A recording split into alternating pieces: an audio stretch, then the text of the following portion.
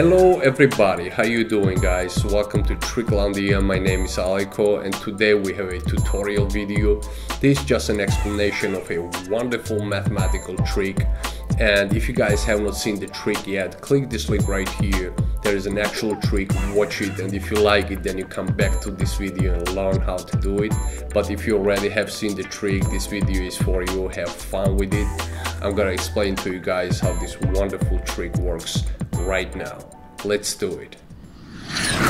Alright guys, it's a time to explain the trick, and there we go. It's actually a very simple trick, but very effective. So I'm gonna go step by step. You will understand how this trick works. Alright, step one, I asked you your age, but I asked you how old are you gonna be at the very end of this year. It's a very important question guys, because if you're watching this video in May and your birthday is in August and you're 35 right now, but in August you're gonna be 36, right? So it will not work, it will be not exact. That's why it's very important to ask how old are you gonna be at the very end of this year, okay? And next question was, I asked you to add to the number a year, a very special year in your life when something very important happened, something very remarkable, right? Next question was, I asked you to subtract this year's last two-digit number multiplied by 2. It's a very important question. You will understand soon why it is so important. And then I asked you to subtract 667. This number is just for confusion and aesthetics. So I didn't want to get a round number as a final answer. That's why I asked you to subtract 667. So it made the final answer 3,333. So next question was, I asked you to add your birth year. So now here is a little trick. Your birth year plus your age, it makes time.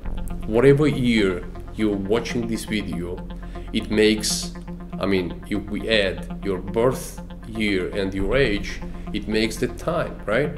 So if you're watching this video in 2015, the answer will be 2015. So next question was, I asked you to add the number of years since that special year, right? For example, your special year was 2007 and you're watching the video in 2015. The number of years since that special year is 8 years, right? 2007 plus 8, it makes 2015. So we got now twice, 2015, 2015. If we add them together, it becomes 4030. That's why I asked you guys to subtract this year's last two-digit number multiplied by 2. If I wouldn't ask you that question, this trick wouldn't work next year. This trick would work only in this year, but I want this trick to work forever. That's why I added that question, right? So, and the final answer, we got 3,333. You can do this trick to anybody and you will get this number as a final answer.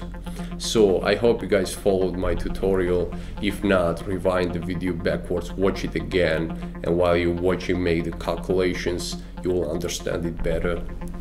This is it. Have fun.